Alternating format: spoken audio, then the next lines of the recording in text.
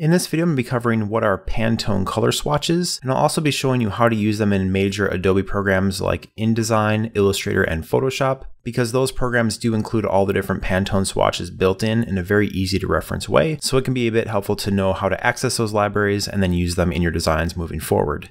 But first up, what are Pantone colors? And essentially Pantone is a company that has become a company all about color, and more specifically defining color. So Pantone's job is in essence to create really high quality printed books of colors. So if I go to the website here, click on shop, and let's go on graphic designers, which will be the main focus of this. There are two major color systems that graphic designers use the most, and that's called solid coated and then solid uncoated. So I'm just going to go to the Pantone matching system, or PMS colors. And once I click on that and this loads up, it brings up a bunch of different options for these different solutions for colors. So here we have solid coated and uncoated, and then color bridge, coated and uncoated. And the major thing here with the solid coated and uncoated and coated and uncoated color bridge is, if I bring up these pages right here, the solid coated and uncoated is sort of the most basic reference for colors that just defines different colors. So this yellow, for example, is 2003C, where the number references essentially what the color is, and then C stands for coated. And for reference, when they say coated or uncoated, it's talking about the paper that the ink will be printed on. So coated is, for example, on a glossy piece of paper where there is a clear coating on top of it, where uncoated is a much more typical piece of paper that you might run through your everyday printer, or other pieces of paper like, let's say, a cardboard box where there isn't going to be a strong coating on it, and that's what these two different things are referencing in those cases. So just in general, coated colors or C colors tend to be much more vibrant in color and saturation because the coating helps that show through, where uncoated colors tend to look a little bit more dull because the dull paper itself that doesn't have any sort of a gloss or a sheen on it makes those colors look a little bit more subdued in comparison to the coated colors. So the main difference between the solid coated and uncoated and then the color bridge coated and uncoated is that in color bridge here, it offers a few different options, including RGB values for those colors. So this is 3242C on this light blue right here,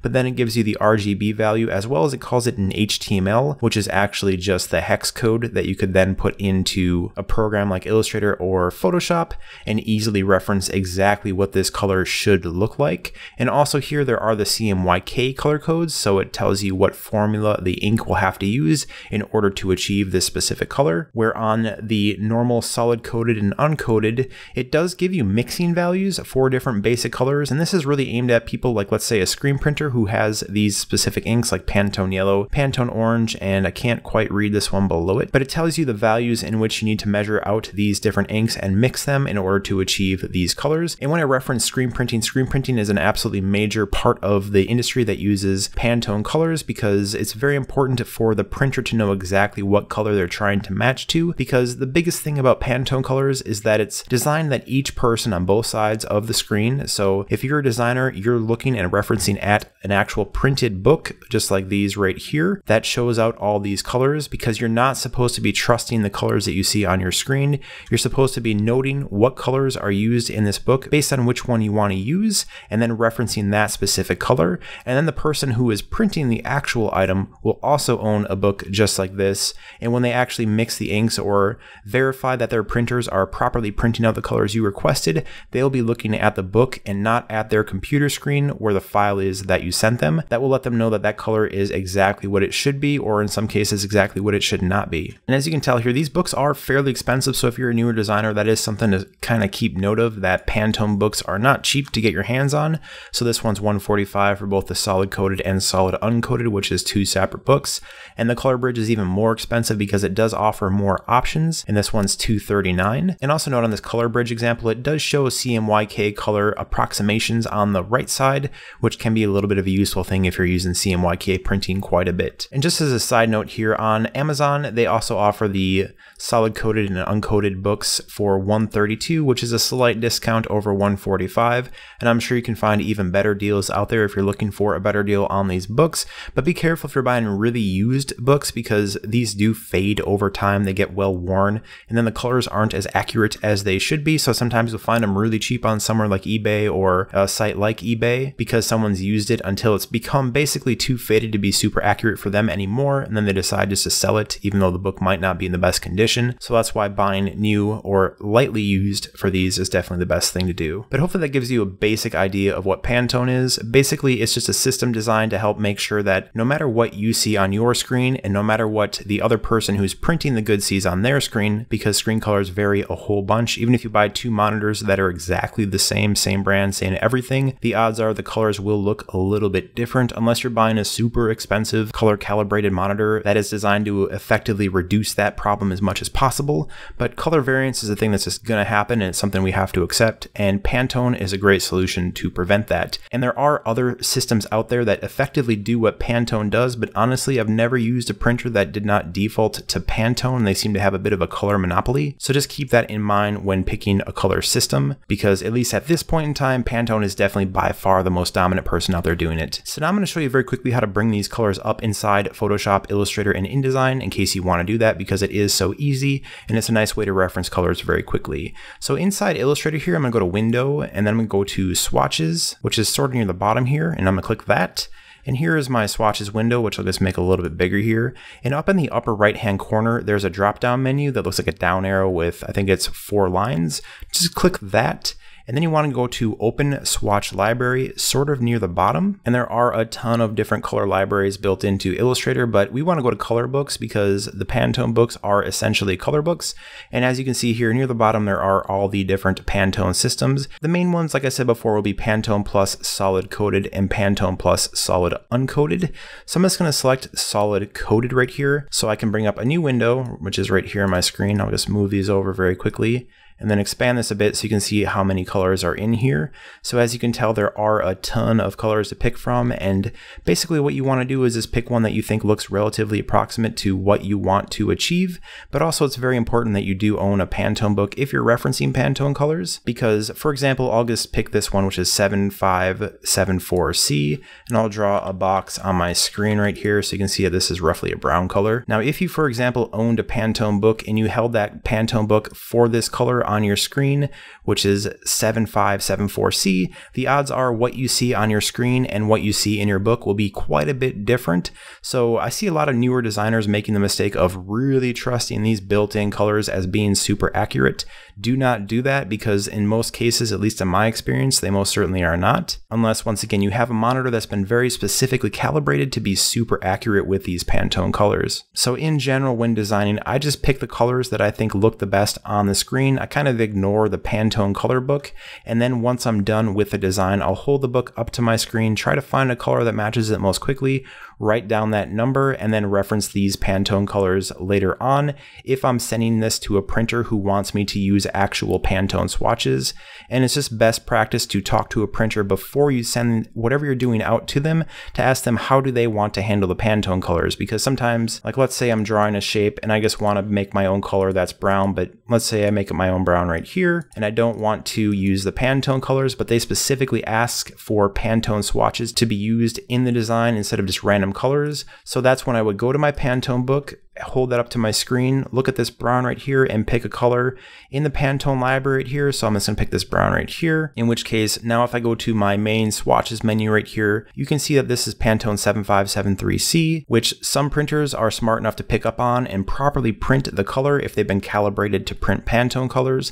And also some artists or color separators, especially in something like screen printing, will actually look at the swatches menu and reference the exact Pantone chip that was called out if it wasn't specifically notated anywhere else.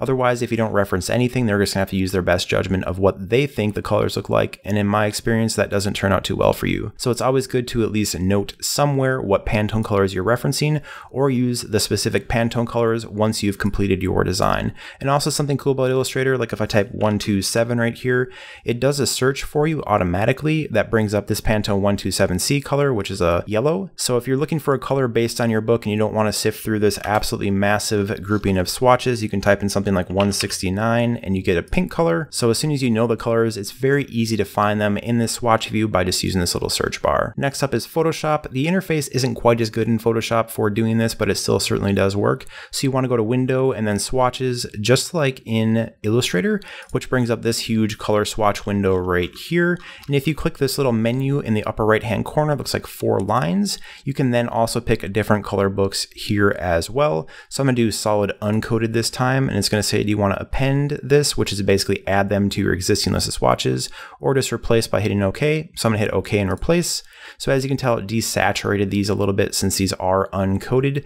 But just like the other thing, if you hover over these, it will tell you the color. So this one's 7581U, where U stands for uncoated. And then if you pick one of these, it'll automatically bring that to your fill, which is right here on my screen. So if I hit Alt on a PC or Option on a Mac and then backspace, it'll go ahead and fill this color in. So that is another way to reference Pantone colors. The only downside of using Photoshop is that it doesn't have that really handy search bar like Illustrator does. And for whatever reason, I kind of just prefer the swatch menu inside Illustrator. Now in InDesign, this is a little bit different because the path to get here is a little bit different. So you want to go to Window and then actually Color. And from Color, you want to make sure that Swatches is selected. So Window, Color, and then Swatches, which will bring up this window right here, which is the Swatches menu. And this one's also a bit different because it doesn't let you just pick a color library. You can select Load Swatches if you've downloaded a swatch library somewhere and you want to access that. So to add a color in InDesign into your swatch menu right here, you want to click this drop down up at the top right and then go to New Color Swatch,